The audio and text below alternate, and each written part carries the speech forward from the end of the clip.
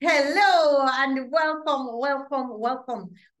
to 2024 admissions update. This is where we're going to be talking about the trends. We're going to be talking about what actually happened, the results, and what we might be able to learn from this admission cycle and what we can expect for the next. So we're going to be getting some very key insights from two institutions that would have, attracted many applications this application season, and have a lot of experience with admitting and funding international students, particularly Caribbean students as well for our purposes. So I'd like to just welcome right now Freda from the University of Miami, a good friend of ours here at AIM. And I just want to thank her. You'll hear me thank her several times, but we know it is not, it's not all, nobody gets a break in admissions until May the 1st. When kids enroll, deposit, and make final decisions. So thank you for your time here, Freda. We really appreciate it.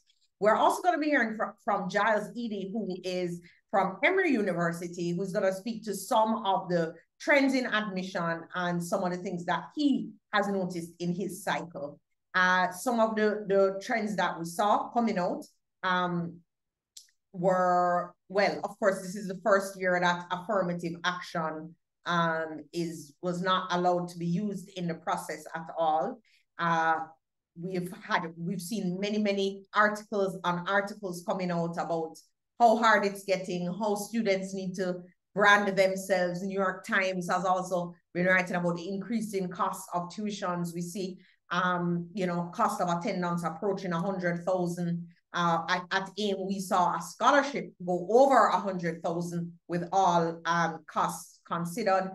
And so the cost of college is a big thing. Deferrals and waitlists on the rise. We're going to get the scoop on those. And early action and early decision, what's happening with that, is that's been increasingly used as well. And then last, but certainly not least, some new things happening with the whole question of SAT optional, not optional, with some institutions reverting to non-optional policies, meaning required policies for their students. We are also going to be joined by a couple of AIM counselors. Brianna Ellis is here. She's an AIM counselor who has worked with several students this year who have been admitted to a variety of fantastic schools, and she has some insights to share with us. So it's going to be a great conversation. So without further ado, why don't we get going? And the other trend that we just must talk about is, of course, the use of AI in college applications, in essays. And we know Brianna has to share quite a bit about that as an essay coach and as a counselor who has been, chatting with various colleges. Duke University came out and said they're going to be actually using the essay in a very different way. So, let's just go ahead and get going with the conversation. So I want to start with just getting the insights from Emory University, and then we will move into the live portion of the conversation where right afterwards, we'll ask Freda to just get going, sharing all of this same insight, but from the University of Miami's perspective. By the way, Freda, Brianna is a University of Miami graduate. So there is that.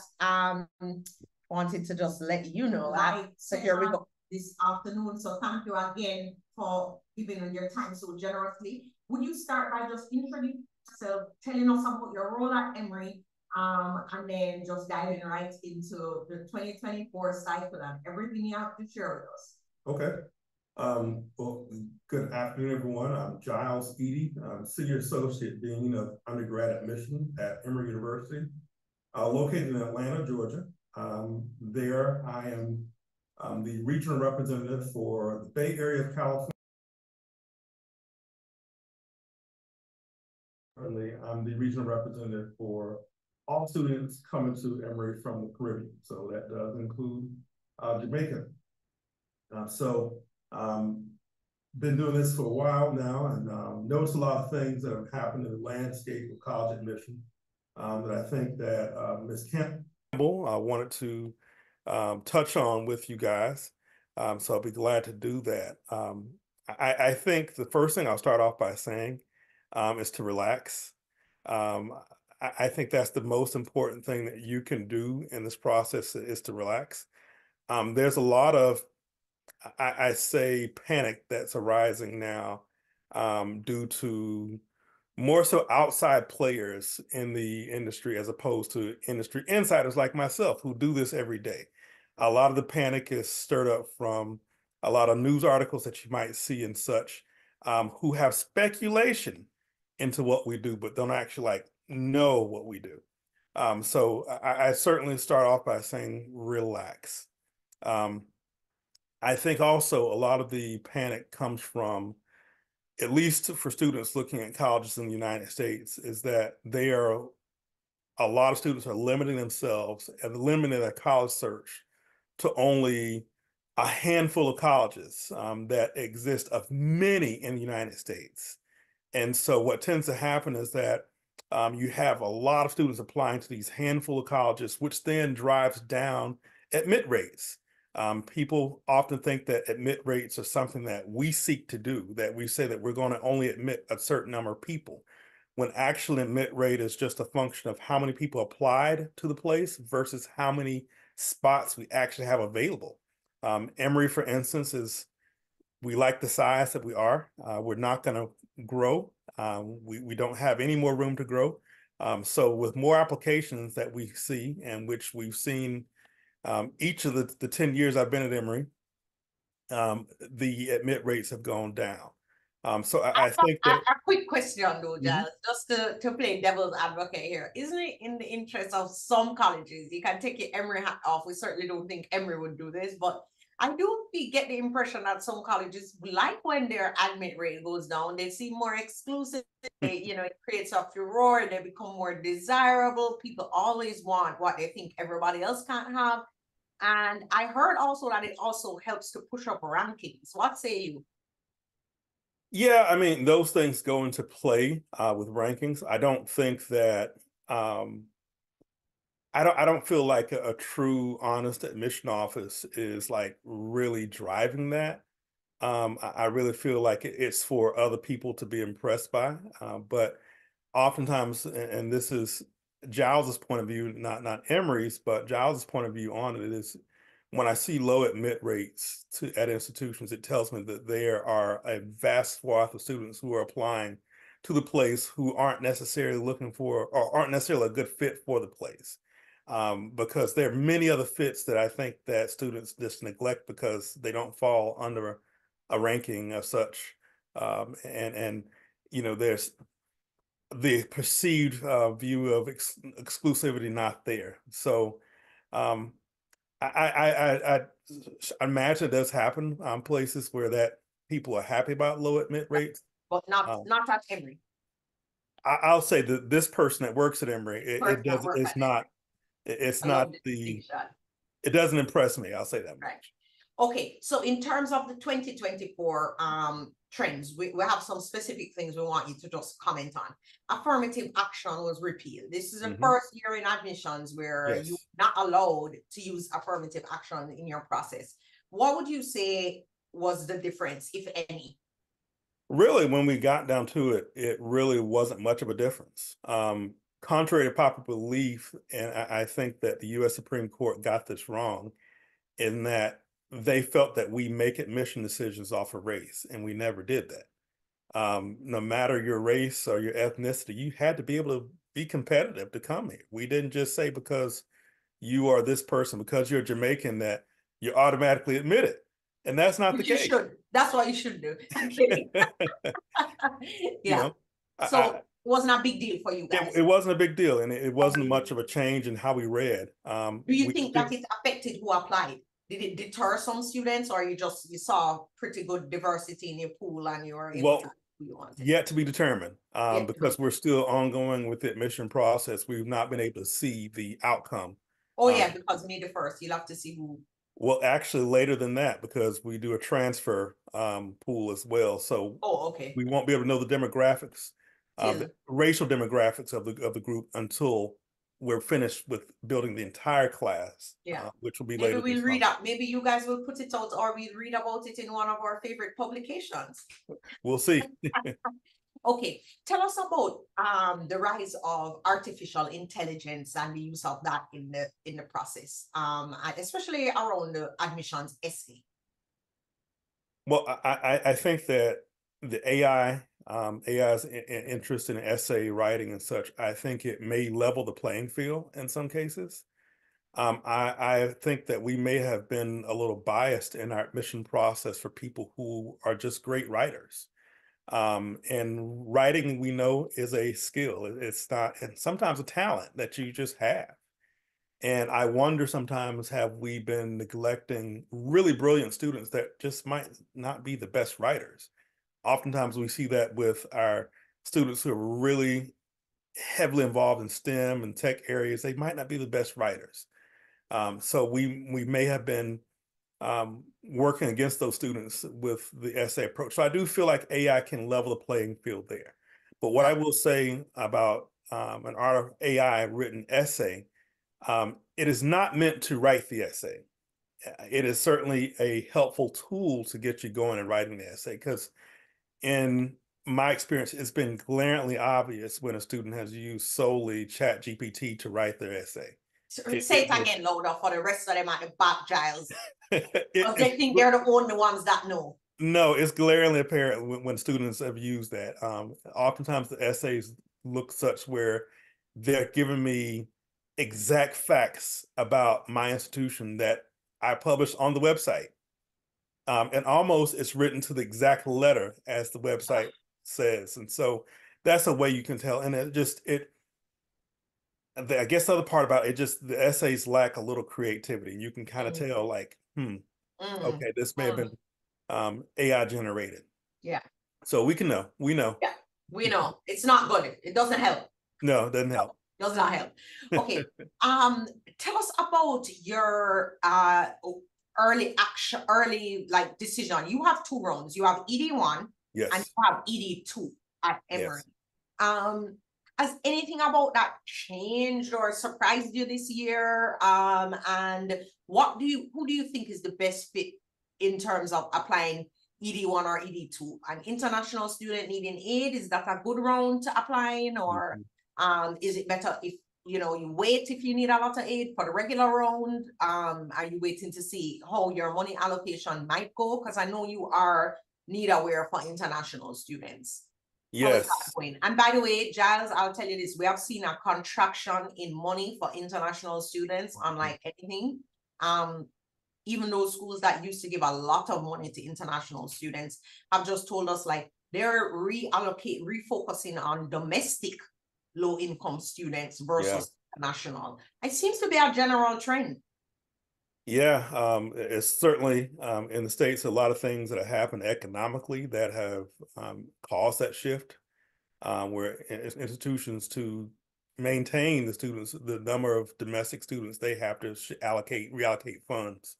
And unfortunately, with international students, that's been a place that a lot of places have had to pull back on. As far as who should apply early decision 1, 2, or even regular decision, I always feel that a good regular decision student is also a good early decision student.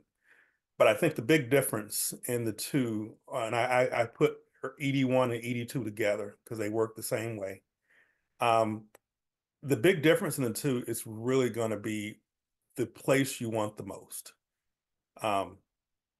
Early decision should only be an application that you submit to the place you really want to attend the most. As I like to borrow from Beyonce, that's the place you want to put the ring on it. That is your dream school. That should only be an early decision school, because with early decision, if admitted, you told us that you're coming.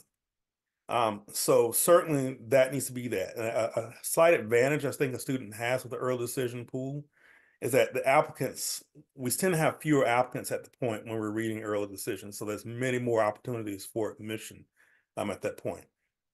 And also for places that are need aware, like us with Emory, we if we're going to admit your early decision, that is a factor of consideration that we will make. So if you're worried about looking for aid from those places, I think that you need to certainly take that into consideration, but also know that we're taking it into consideration as well. If we're admitting you to early decision, that was a factor of consideration and something that you need to be prepared for in entering. As far as the class that we admit early decision, people want to always ask, well, what percentage of the class you take from early decision? It varies on the year. It's not a set thing, just like the admit rate that we seek to do. It really depends on who applies and when they apply. What was your admit rate this year, generally? So admit rate in early decision were somewhere like around 23% of the population, and overall, the admit rate when you add regular decision, we're looking at about 11% admit rate this year. So certainly, it's more opportunities for admission, but we had a lot of really strong applicants that applied early decision this year. So the overall admit rate for Emory is 11%. That's what it's looking like it's going to be this year. Yeah. Wow. I've been doing this for 14 years and I've just watched, I've watched a lot of, we've watched it just goes steadily down. That's wow. More applicants. Wowzers. Okay, so because that's another trend that we're looking at is the surge in applications. Did you have more applicants this year? What do you think is driving that? Well, I think a couple things. Common App makes it a lot easier to apply to a lot of places. And I also think because students are looking at, like I said earlier, a small set of colleges, they're putting in more applications to these places. That's one thing. I also think being in a test optional world is certainly created more access. Have self-selected out of previously, so that can driving applications. But in my 10 years at Emory, we've not seen a dip in applications. They've always incrementally gone up. Wow. In application count. So wow. So speaking of SAT optional, we've been watching one by one schools, reinstitute the SAT as a requirement. MIT came out and said, actually, people were saying it was supposed to, it made the process less that the SAT made the process, less equitable for minority kids, for kids who, didn't have like lots of this, access to test prep, etc. But they have actually found that removing the test as a requirement actually was played out negatively for those students who can use SAT scores as a lever in their application or as a focal point, and who would be able to show competence there, because not having the SAT gives more weight to things that higher income students have even more control over than test scores. So what would you say about that, John? Well, I think especially at Emory, even when we did require testing, it was never a make or break thing. I'd quite frankly much rather see 4 years of coursework as opposed to 4 hours on an exam, because we do know that that can be subjective. And my advice to students, if you're deciding whether or not to submit a test score or not, it is really first up to you, and then also up to the institution that you're looking at. So certainly, if you are looking at some places that do require the test, you need to make sure you have taken the test. I do recommend that every student, regardless if they're going to submit the test score, take the test just to have it. It's better to have it and not need it than to need it and not have it.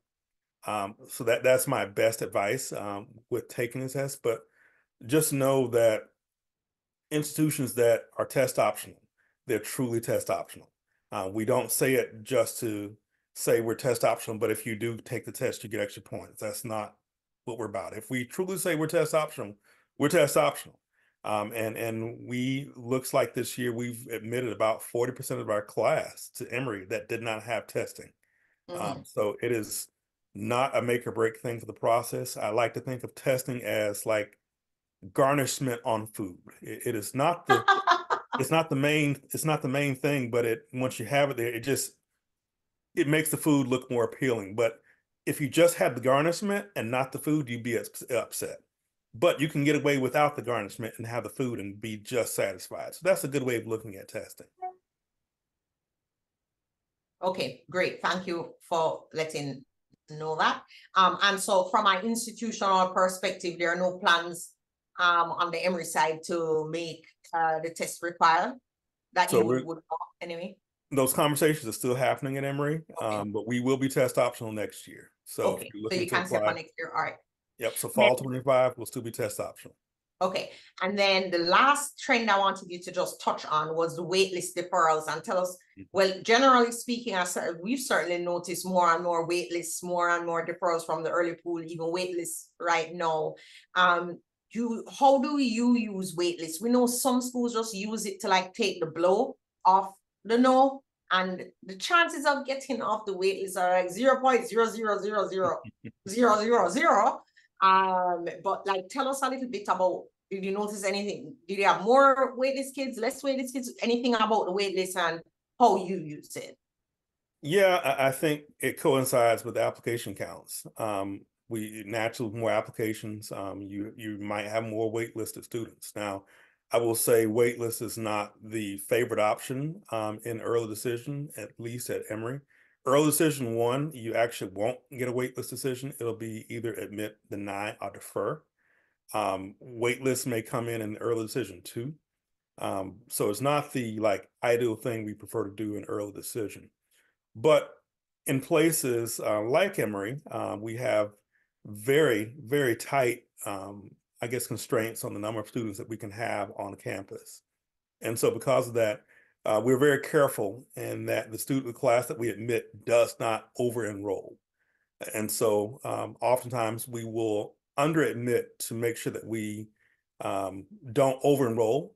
And then where we might need to fill in students, we look at the wait list. Yeah. And so similar to your admitted pool of students, you got to have a good pool of waitlisted students. Right. So waitlisted. If you need to. Yes, have you gone to your waitlist in the past? Do you think you're going there this year? We have gone to the wait list in the past, and we are intending on going to the wait list in this year. Okay. But it all comes down to what happens on May 1st. If there's what kind of room is available. The big day. Yeah, that's the big day. So after May 1st, we'll know how much of the wait list we'll need to use. Okay, well, thank you so much, Giles. The last question I have is, any predictions for the next round of AMPS and any advice? So well, you gave the advice at the beginning. You said just relax. That is the biggest advice. Biggest advice I have is to relax. Predictions, I see certainly. I think Nicole and I were talking about it earlier, but with the cost of certain colleges, I do see that you might see increases there. That is a reflection of inflation in the United States, and so colleges and universities are not immune to that. But what I will also say is, with the rising costs, don't let it be a factor deterring you from considering these places, because a lot of the places that have rises in costs do have a lot of financial aid available for students. Yeah. And then also look outside of the top ranked institutions. You're not telling us don't apply to Emory, are you, Giles? I'm not saying not apply to Emory, but I'm also saying if you're looking at Emory, look at some other places too. Yeah. Because there are, I heard like 1,200 different colleges and universities just in the United States alone. Yeah. 4,500 actually. Between colleges and universities. There are a lot. There you go, 4,500. That certainly the costs haven't gone up, but could offer great opportunities just the same as any of the top quote unquote colleges that you look at in the United States. And I will say this, a top ranking doesn't say what it's going to be for you. For you, yes. You fit. You can go to a place that's not ranked at all and then do exceptionally well. It doesn't matter where you went if you're at the top. Yeah, absolutely. I completely concur. I agree. Perfect. Well, thank you for your insights. Thank you for sharing with us. Thank you for your time. We appreciate you. And we hope to that you will come to Jamaica one of these days very soon. We'd be happy to host you. And so you can meet some of our amazing students in real life. Yes, I'm due for another visit. So looking forward to coming back.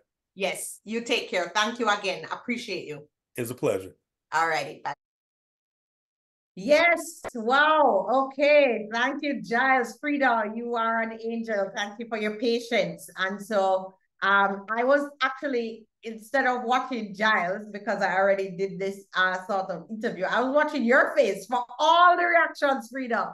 I was like, thank God she kept her video on, because I was like, is she going to her wait list? Then she's like, oh, she gonna tell kids to relax. One student told me she's waitlisted for UM, and she's like, I can't even begin to think of another school. UM is all I've thought about ever. And I'm like, all right, okay. It's like I am a total counselor at this point, for real.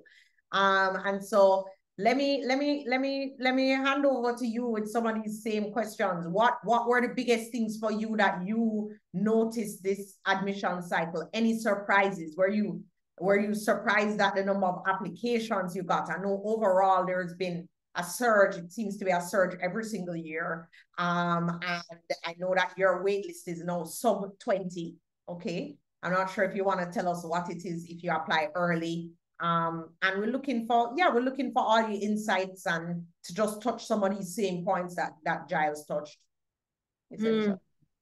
Well, first of all, thank you so much, Nicole and the team, for having me here to speak to all these students and give them a little bit of an insight, of what we see on our end. I did agree with many of things that he said. We do see an increase in applications, especially at least at UM, at the University of Miami.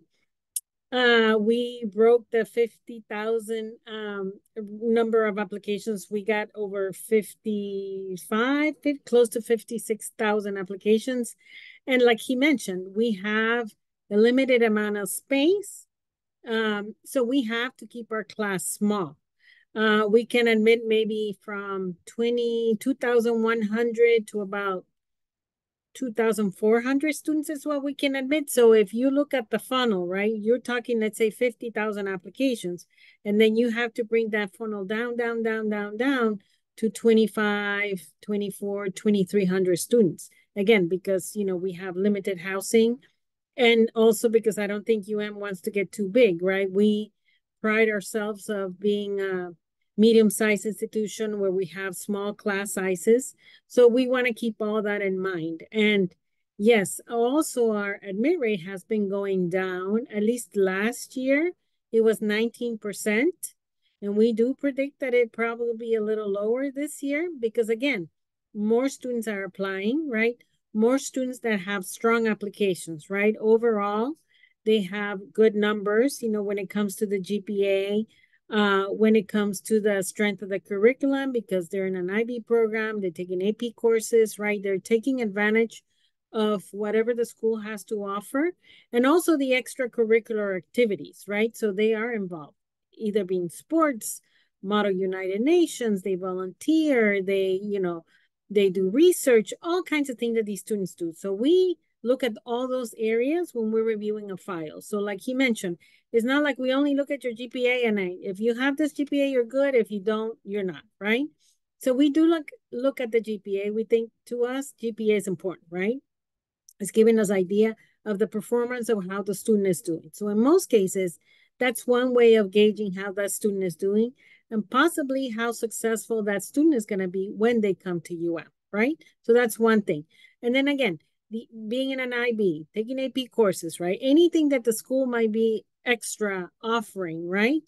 If you're in a national curriculum, well, a national curriculum we also look at as well. And then again, like I mentioned, the extracurricular activities, right? Are you consistent in the past 3 or 4 years? You've been in baseball, right? Or you've been in basketball, or maybe you've been part of the chess club, right? Model United Nations, that maybe you started as a member and you moved to a treasurer, maybe a secretary, now you're president, now that you're a senior, right? All those things we take into account. We don't, as much, on the Common App, you have about 10 choices, 10 activities that you can list. Let's say, for example, I always recommend that the students list, if you've been volunteering for the past 4 years, right? Put those activities first, right? You do a summer program every year, right? That you're consistent year after year, include that, right? Some students include a resume, right? Because maybe they want to expand of the different activities, include what responsibilities were, how often you did this. Did you do it once a week, 2 hours a week, 5 hours a week? Did you work? Did you have a part-time job, right? Maybe you go home to help care of your siblings, right? Your younger siblings. So all that you can put on the Common App. I know we talked about the essay. We have 2 essays on our Common App that we use for the University of Miami. The bigger essay, 650 words, and then the smaller essay. For the bigger essay, we have noticed, yes, that a lot of students are using AI, to generate these essays. And in many instances, it's like you'll see that it's clearly the way it's written, and then there'll be spaces when they say include or add that the student left it blank. So it's like, if these things that we're noticing is like, well, then you're not paying attention to your essay when you are doing these essays. I think it's important. The essay is one of the sections probably where we can learn a little bit more about you. We can see a transcript, we can see your grades, we can see your GPA, right? Your activities, but maybe the essay is a little more personalized, where you can tell us a little bit about you, right? And students write about a million things. They can write about the apps on their phone, right? Taking a trip with their grandmother, right? A lot of times students are writing about how difficult it was for the parents, to send you to the school or to do this and to the other. But at the end of the day, all they talk about is their parents. So we don't know anything about the students. So always make sure that when you do that essay, you talk about you and how affected you, right? Maybe you lost a grandfather or a grandmother, you lost a family member, you lost a pet, right? How did it make you feel, right? At the end of the day, I always tell students, when you write that essay, I was to put it on a table, right, with, let's say, 8 or 9 other essays, and your mom or your sister was to read those essays, would they be able to pick your essay, right? So very personalized about you. I always recommend don't write anything that it's maybe related to politics or religion as much as possible. Those topics that might be a little bit controversial, right? The smaller essay, then it gives you a little bit of maybe more, where you can write about maybe how this year, I believe this past year, and I think it changes from year to year, the prompt was, about resiliency and maybe the difficult situation. How did you work out and came out of that situation? So again, we 650 words, 250 words. So, we also look at it and make sure that you can write a few sentences or a paragraph about something, right? Read the prompt, pay attention to what they're asking, and make sure that you reply or you respond or you give an answer to the prompt, right? So we can see, yes, he was paying attention, or yes, she was paying attention. So we have definitely seen, or we project, to have an increase once again on the amount of students that we probably are going to admit on our binding plans. That's ED1 and ED2. We've been, with all our other plans, we've been increasing. But it seems like usually ED1 or ED2, and also with our EA, those are the plans where we admit most of our students. We do leave a small percentage of our students that are admitted in our regular pool. But again, our numbers are increasing so much that so, Freda, just to make sure we are hearing you correct and that we leave with the correct message. In the similar way that Giles said about the early round, it's that, look, we're looking at less applications in the early round compared to the regular round. And so there is a numerical advantage of applying early for the average student. All other things being considered, you apply early, the chances are better. Right, exactly. So our ED pools are usually much smaller. Then we have our EA pool, which is a little bit bigger. And then we have our regular pool, which is our biggest pool, right? So Order of if you know you Miami is it for you, like that student that said that's the only thing she's ever thought about, she would do ED. That would maximize her chances, and she's sure, so she's ready to put the ring on it. And then EA, you want to keep some options open, but you want to maximize your chances, you do EA. And then regular is regular, where I mean, you have to just face the odds. May the odds be with you. right, exactly. So I usually recommend for ED1 or ED2, if you have the finances or you have a good amount of money. Maybe you are, you know that you're top of your class, top 2, 3 student, right? That you're probably going to qualify for one of our scholarships, because we do offer scholarship and we do offer financial aid for our international students. So if you're like, I'm top of the class, I know I'm going to get a good package, right? I think I have enough money to make it work. I'm going to apply ED1 or ED2, right? If you say, okay, well, I don't have all the finances, I'm hoping to maybe compare packages, right? Then apply EA, early action. That is not a binding. You don't have to fill out a contract. You don't have to say, if you get admitted to you're coming, right? Just like ED or ED1. With EA, you have the option to apply to a few more schools.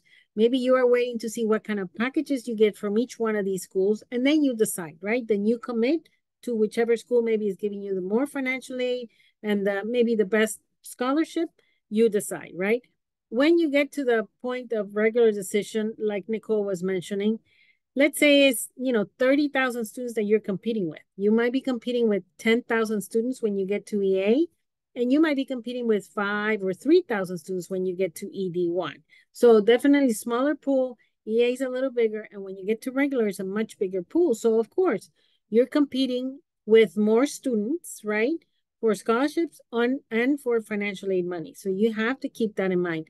And these days, we are getting more applications with stronger GPAs, with stronger curriculums, with stronger, extracurricular activities. These applications become complete and then they move through, right? So we are reviewing a lot more applications than we did, let's say, 3 or 4 or 5 years ago, right? And again, like the representative from Emory mentioned, right? We don't, like I tell Nicole all the time, I don't exactly know why is it that is doing, right? That is becoming so popular.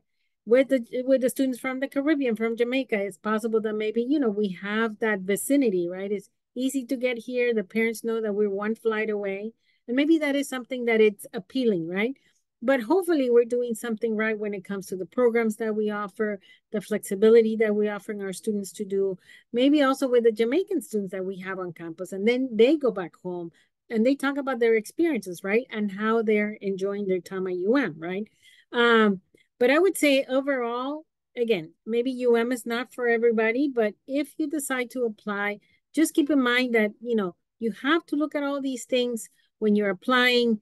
And I would always say have an extra school on your list.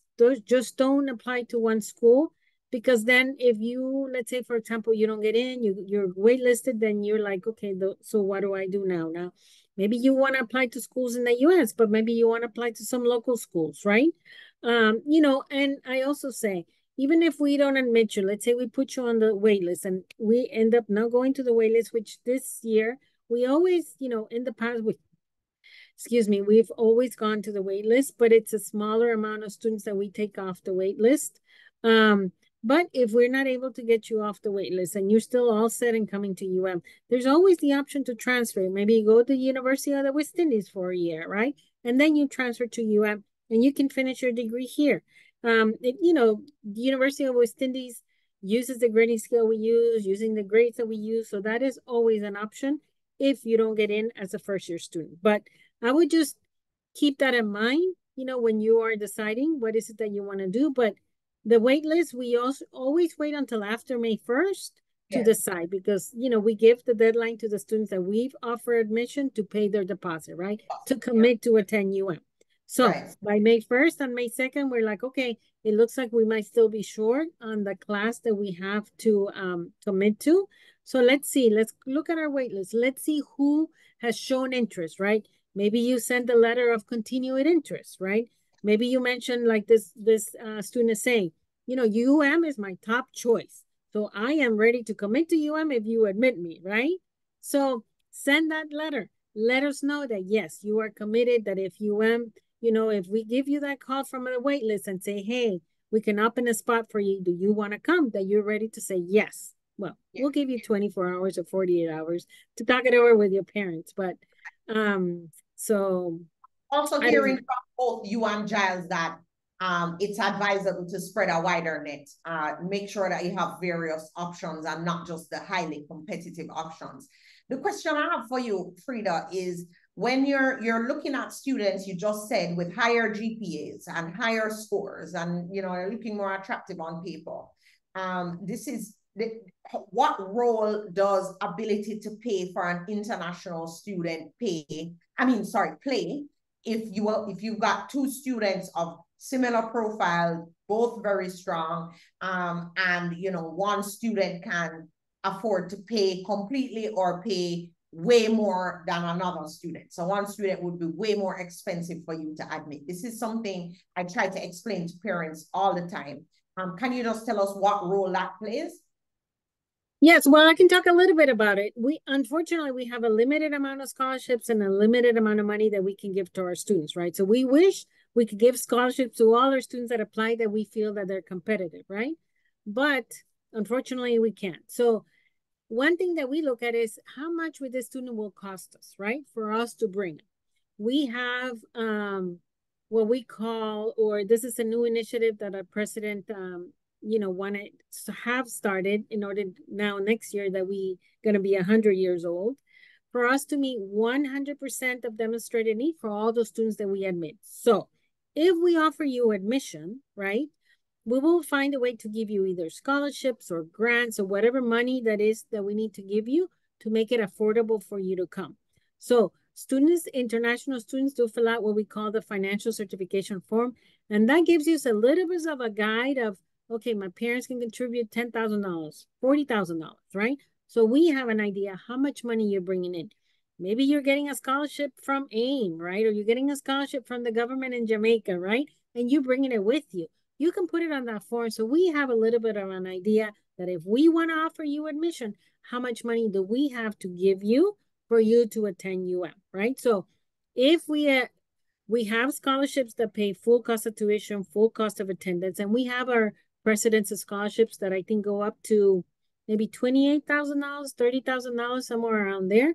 So that's a little bit of a good chunk of money that a student can receive, right? And in addition, if you say, well, my parents can afford this much more money, then we can look at it and say, okay, this is a student that probably we can fund, and we will offer you, like I said, scholarships and grants, which usually international students don't have to pay back.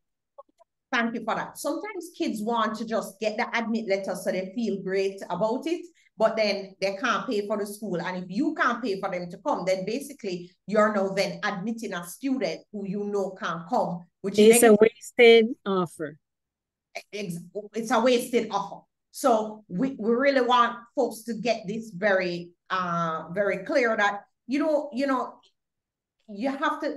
I have to talk to students about the fact that some of these things you can't take personally. If you had, 65 grand to pay per year, you would have been admitted to this school. So, you don't have to feel like, oh my gosh, this is a rejection of me as a person. No, sometimes just about dollars and cents. Freda, I want to ask you, did affirmative action and all the talk of legacy, non-legacy, did that affect you guys at all in your process? Well, like at Emory mentioned, we're not looking at the students based on the race to offer them admission, right? When we try to make sure that these students are well-rounded. So it doesn't matter if you're white or black or red or yellow, right? We want to see, are you a good student, right? Are you, taking advantage of the best things that you can take advantage while you're in school, right? Are you going to be a change maker? You have to be white to be a change maker? Do you have to be black to be a change maker? No. So, you might specify on your essay, you might specify on the activities that you're involved in. It will give us an idea, maybe what your race is. But at the end of the day, you know, we try to admit the best possible class that we can. And we're not looking at the race as, oh, well, they're from this race, so we should admit them, right? Or they're from this race, oh, we shouldn't admit them. If you look, let's say our profile, you would see how we have a diversity of races. And I think it has affected us very little. But again, there is some scholarships that we have or some events that we had them specially for maybe a particular race that now, you know, that might affect that population. And I think at the end of the day, we might be admitting maybe less of a certain population because, of course, we can't do many of the things that we could do before. So maybe a little bit, I would say, has affected us. But I think overall, we're trying to do our due diligence, right? Yeah. To try to, and you know, like Emory talked about testing. We plan to be test optional for 2025. So that is something that, you know, students can take into account, even though, you know, we know that some schools are back to being, you know, you have to submit testing, you know, as part of the application process. And I would say that I have you live, because when I'm looking back and listening to Giles, I was like, I wish Giles was here so that I could. And I know you all are restricted in what you can say, but the truth is, it does not take a rocket scientist to put the pieces together that if there are many plates of food, let's just use Giles analogy. Follow me for a minute. If there are many plates of sumptuous, delicious, nice smelling, attractive looking food, there are 10 plates, and your stomach only have space to eat 3 of these plates. You are more than likely, everything smells similar and looks similar. The ones with the garnish, for a little bit of space in your tummy, you're probably going to be attracted to the ones with the garnish. So if a high SAT score is the garnish in a highly competitive process, especially for an international student where money is limited,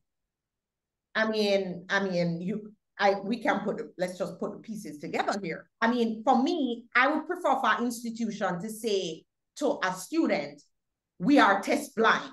We do not like the University of California system, where it's like, don't send us any scores. We're not even looking at them. Adios. But the fact that they are being used in a highly competitive process is enough for me to say, and I mean, Giles said it, do it. It's better to have it than not to have it. But it's enough for me to say, if you want to stand the best chance, get the highest score, because we need garnish. Yeah, I will agree with that. I would say that, you know, at least at UM, the way we did it in the past, or at least the past few years, we're trying to be consistent about 50% of our MITs had testing and 50% of our MITs didn't have testing, right? So we've been trying to stay on that 50-50. But I would say, yes, I would agree that if you're able to take the test, take the test. So you have an idea what your scores are. You have competitive scores. All of our institutions have websites, and it would say this is the range, right? 1350, 1380 to, I don't know, 1450, let's say, for the SAT, or 30 to 33 for the ACT. If you fall within those ranges, it's worth sending that testing. If you have a 1200 and 1100, don't send it. That's not going to help you. It's only going to help you if it's a good number, right? But it's not going to help you if you send a low number. So, like, I think I do agree with Nicole that, of course, that would be an extra column that we look at if you submit testing. If you want to make that application a little more competitive because you are looking for a good scholarship, then maybe you need to submit that testing. Apply yourself, get a good score, and then send it, right? If you, you know, otherwise, you know, again, we do 50-50 when it comes to testing. If you say you don't want to be counted, don't send it. Don't mention it. We're not interested, right? Don't tell me you're not interested, but then you submit the testing and it's at 1100 and you're like, why are you sending it? Do this. Why did you Because many students feel that, oh, I won't qualify for a scholarship. I won't qualify for financial aid because I'm not submitting testing. And that's not the case. You could be considered for scholarships. You could be considered for financial aid, even if you don't submit testing. But I do agree that if you want to make that application a little bit stronger, then it's worth sending the testing as long as you have a good number, you have a good score. Okay. What is your prediction on how AI will affect how the office looks at essays in years to come? I just think that it's unfortunate, like I said, that we are starting to review this essays and we realize that this is not written by the students, right?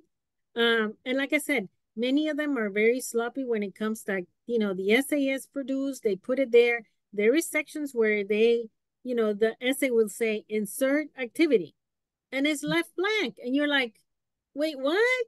Or insert name of the university and they leave it blank. And you're like, oh, wow. So definitely we always put a note, you know, on, you know, in our comments when we're reviewing the files, like, you know, about the essay.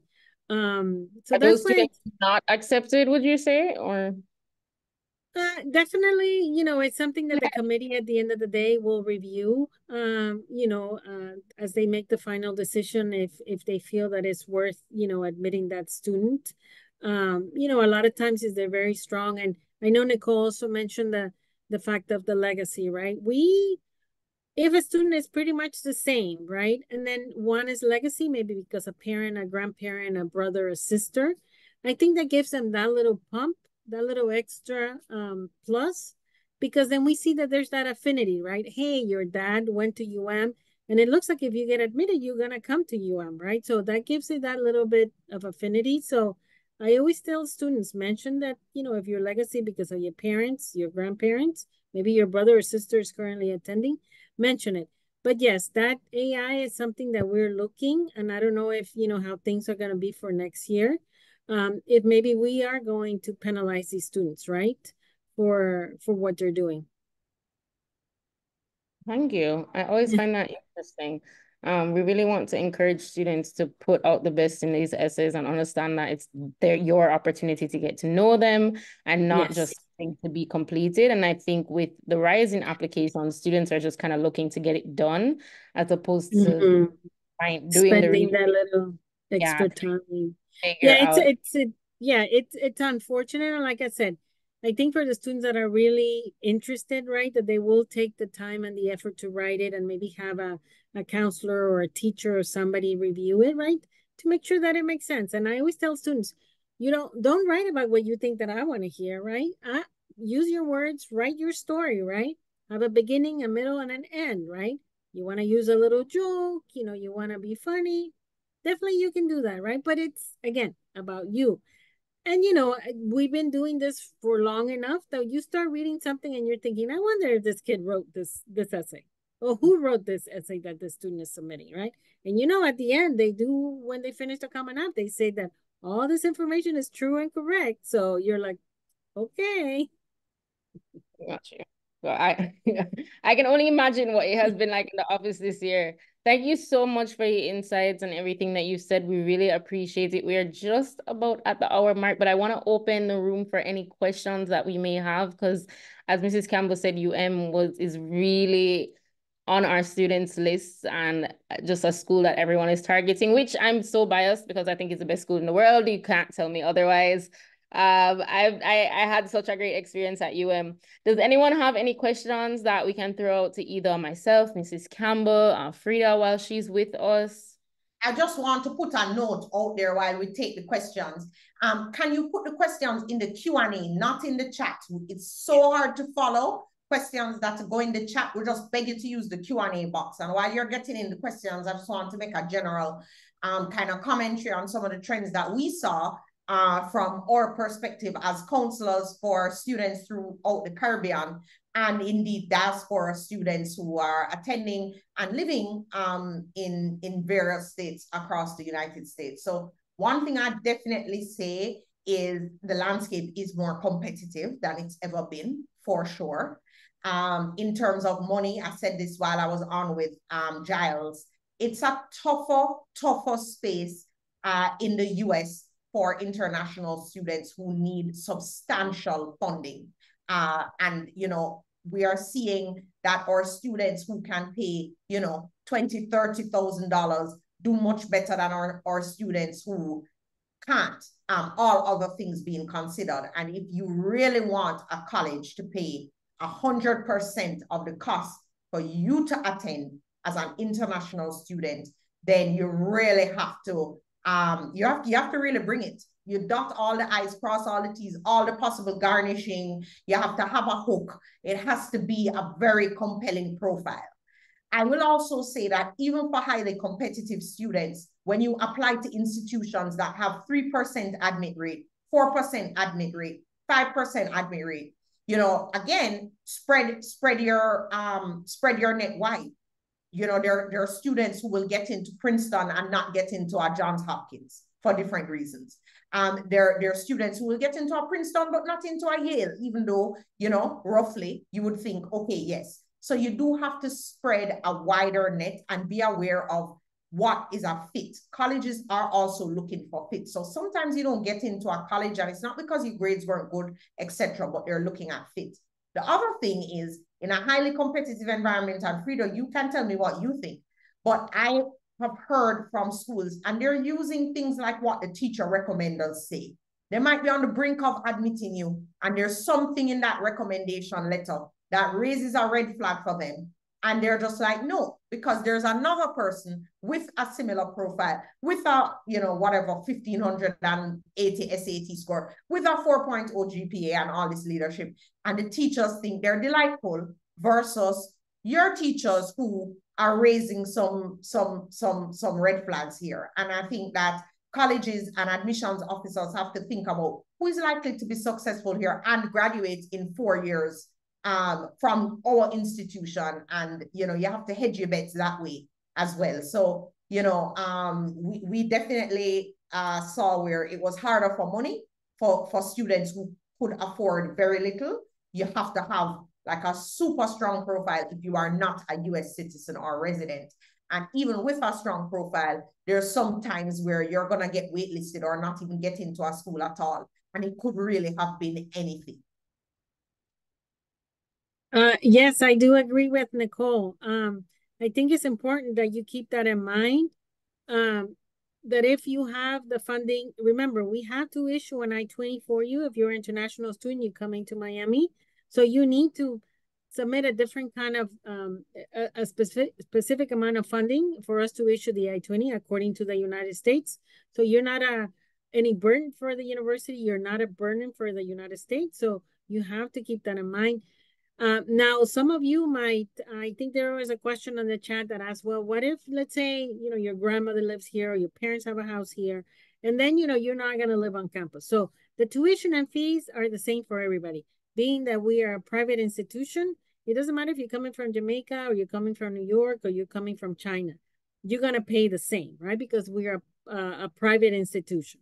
But when it comes to the housing, the food, the books, everything else, it might be a little different. You might still have to show a certain amount of money for your I-20 purposes, but when you get your tuition fee, you will realize that it's a little different, that if you're, let's say, for example, you're not staying on campus, you're requesting a waiver because your mother lives here, your father lives here, they have a house here, or maybe you're going to stay with an aunt or an uncle or whatever. And somebody else mentioned about having a gap year. Before you move on to the gap year question, I also just want to say, and I don't want anyone listening to generalize that. That is specifically for UM, in terms of some schools do have a requirement for freshmen to live on campus. And so there is no kind of, oh, my aunt lives over there. It depends. Some schools will say within a certain radius, the house has to be this close to campus for it to be waived. So it really, really depends. And so for you definitely have that option, and you might want to look into what that is like at any other institutions that you're applying to. Thank you. Thank you.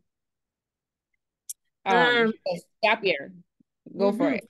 So usually we want to just to see, you know, if you decide to take time off because you're traveling, you're volunteering, you're working, right, to make a little money, to save money, as long as you put it on your Common App, right? You graduated in 2024, but you decided to, you know, work, or maybe you're starting a new business, or, you know, you want to be a blogger, right? And then you're going to apply a year later. So that should not be an issue. We always want you to, again, mention what is it that you plan on doing for that year while you're out of school, right? Keep in mind that if you decide to say, oh, you know what, I'm going to go to the university and then, you know, do a couple semesters and then I'm going to go to UM. In that case, you will be considered a transfer student. because you're bringing, you finish high school, you went to another institution of higher education, and then of course when it comes to financial aid, when it comes to scholarships, all that is going to be much less that a transfer student will receive. That if you are applying as a first year student. So just keep that in mind, right? If you're graduating in December and you're not coming to until August, when the semester starts, we need to know that gap of more than 3 months, right? That is usually the summer. We need to know what is it that you plan on doing. What is it that you're going to be doing? Let's see what else. Not video games and relaxing your body because school is so.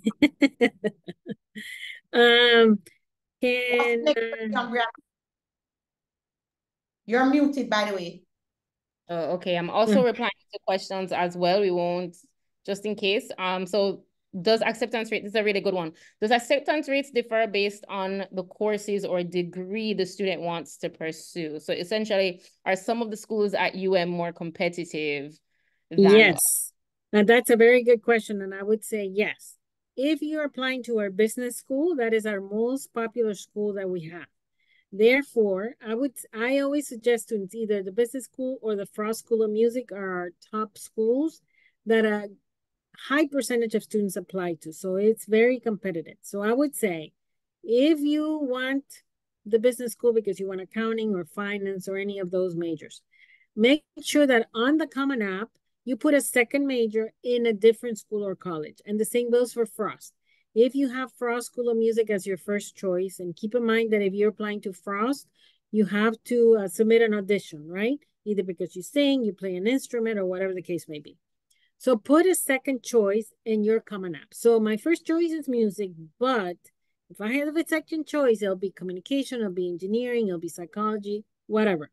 A different major in a different school or college. So don't say I want business because I want accounting as my first choice and finance as my second choice. If the business school fills up, they're not gonna take anybody. Like Nicole mentioned, not because you have a bad GPA, not because you're a bad student. They don't have any more room to take any more students. So you put accounting, but then put communication, put engineering, put psychology, put something else as a second choice in a different school of college.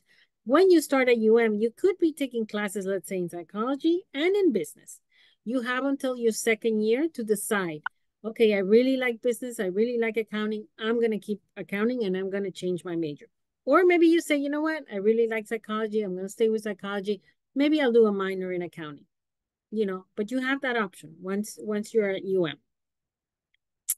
Agreed. I would say this applies generally as well, where definitely some majors are more popular than more competitive than others.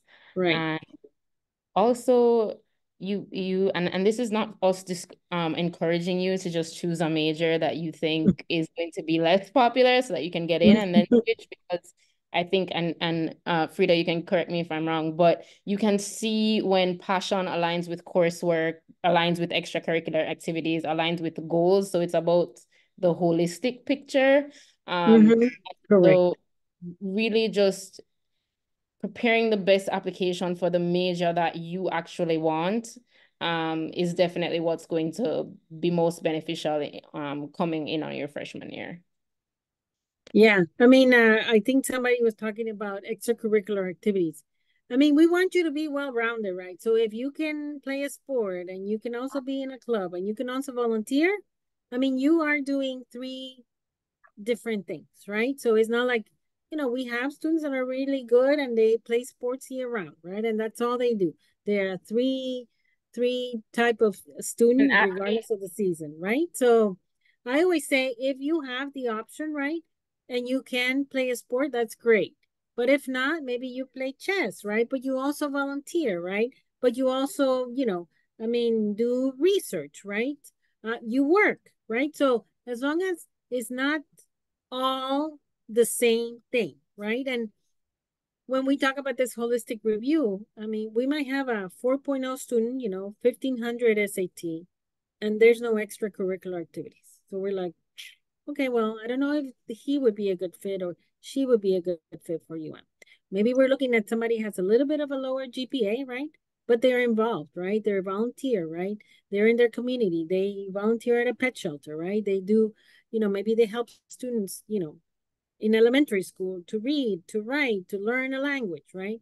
So we would probably look closer at that student that has a little bit of a lower GPA, but has involvement, right? Has other things that we look as well. I just want to jump in here. Thanks so much, Freda, for a second, just to remind everyone here that Freda is obviously from the University of Miami. She's speaking to obviously things about the University of Miami and their admissions process. I want to just emphasize and make it very clear that different schools look for different things and make decisions based on different factors, okay? So for example, the University of Miami is a private school. They're definitely looking at in a holistic manner at students, right? But there are some schools that are public universities that are really just looking at scores and GPA. And that's really how they're making decisions. They're able to admit maybe many more students, and that's primarily what they're looking for. I think it's really important to understand what the school you are applying to is looking for, and at the school that you're applying to, what are the majors that are most popular and therefore maybe most competitive to get into, and where you have where other strengths might be. So I just want to just emphasize that different schools require slightly different approaches depending on who they are, what they're looking for, what their institutional priorities are. So University of Miami, they're turning 100 next year. Now they want to meet 100% of need. Generally speaking, like Giles indicated, there's a lot been going on in the US from a socioeconomic equality. That whole conversation has been very big, and US schools want to use financial aid to level the playing field in the United States, not globally, right? So that's why you see more funding going to domestic students versus international. So I just think that that's really important to just give that kind of context, and the more competitive the school gets is maybe the more they are looking for things like distinctive things about a student where they've maybe gone above and beyond in a specific area. Yes, they do other things, but there's one area where they've gone in really deep and can show, some kind of passion, some kind of, achievement, some initiative, some commitment, some impact. And that is the definition of a hook. Somebody was asking in the comments. So I think it's really important to just recognize too, and we have this with students every year. We look at their interests and we say, well, maybe it might be interesting for you to do this or interesting for you to do that. They don't want to do it. It's too hard, this, that. They come up with something else. Maybe it has less impact. Then they don't get into the schools that they want. And then they wonder, oh my gosh. I would say that you just need to recognize the environment that you're in. It is highly competitive, more competitive than you can possibly imagine. So if you really want to, play at that level, then you're going to have to go above and beyond. And it's going to feel a bit more difficult or harder building out that profile. But you want to get that decision and know I did everything possible to ensure the result that I want. The truth is, colleges don't want to say no to a lot of these great applicants, but they don't have a choice. They don't have the space, and they have too many applications. And that is the reality that we're facing. So I would say that, distinguishing yourself in the pool of many amazing applicants is especially important these days. That little garnish, the little extra, the little thing that can, sort of make a difference is important. So because somebody was asking about hooks, and I don't think it's essential that you talk about your hook or your thing in your essay if it's present other places in the application, and you maybe talk about it in a supplement. But what do you think, Freda? Because that is a question.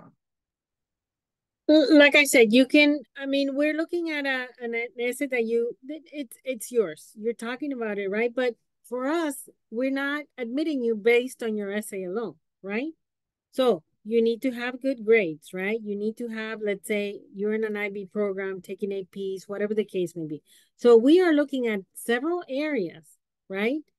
Extracurricular activities, right? We want to see that you're involved, right? That you are doing several things, and hopefully in different areas, right? Not just sports, not just, volunteering, but a little bit of everything, right? To see that you are a well-rounded student, right?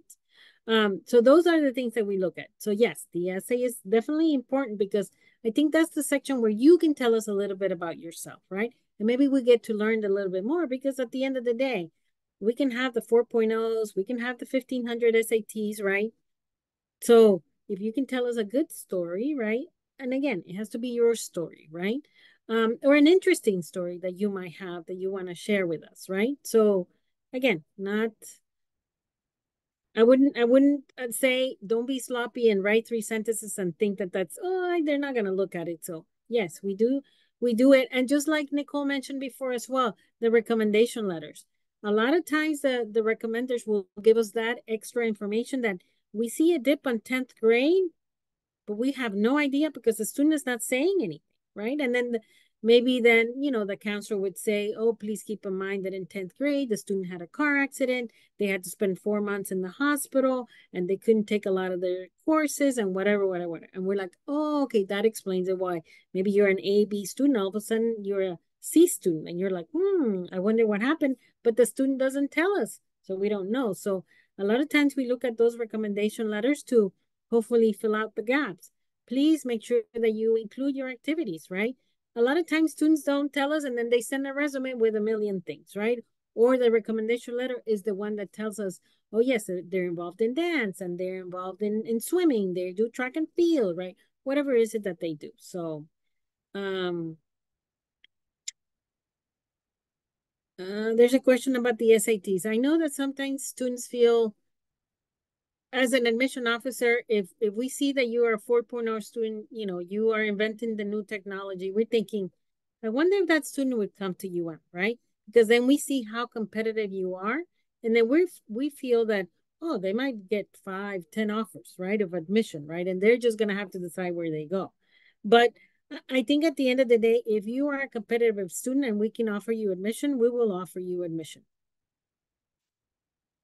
I have one question for you, Freda. Do you reject students who you think aren't going to come because their profile is so much stronger than your typically admitted students? Although at this point, you're getting such strong students, I don't even know what that might mean. But I know that there are some schools that are doing that. It's obvious. And so sometimes we have these really exceptional kids where we want to give them a wide range of options because yes, it looks like you'll be great for Harvard, but what if you do not get in? So let's spread the options. And then we are seeing where, yes, the student may get into the Harvard, but then get rejected from a school that's, typically much easier to get into. But what if Harvard did not take that student, for example? They would have no school to go to. How does that kind of, do you look at that and say, well, we're not going to yield this one, so let's not make the offer? Well, sometimes that is the case, or maybe the student even says, well, in their essay, they talk about how they applied to other schools, right? Or they received offers. I know. And you're like, really? No, nobody's going to do it. Students do it. It's like you see all kinds of things. Or they apply to us, but they say University of Florida. I would love to be part of University of Florida. And you're like, damn it. But anyway, I think there is a small percentage of some of those students where they are perfect.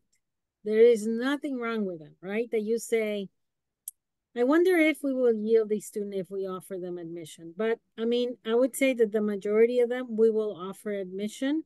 And if not, sometimes, we waitlist them and see if they are get serious. Yeah, good. Yeah, if they get serious and say, yes, I'm committed to attend UM. If you admit me, UM is my top choice, right? So then we see if they have that interaction and their affinity and they have that continued interest.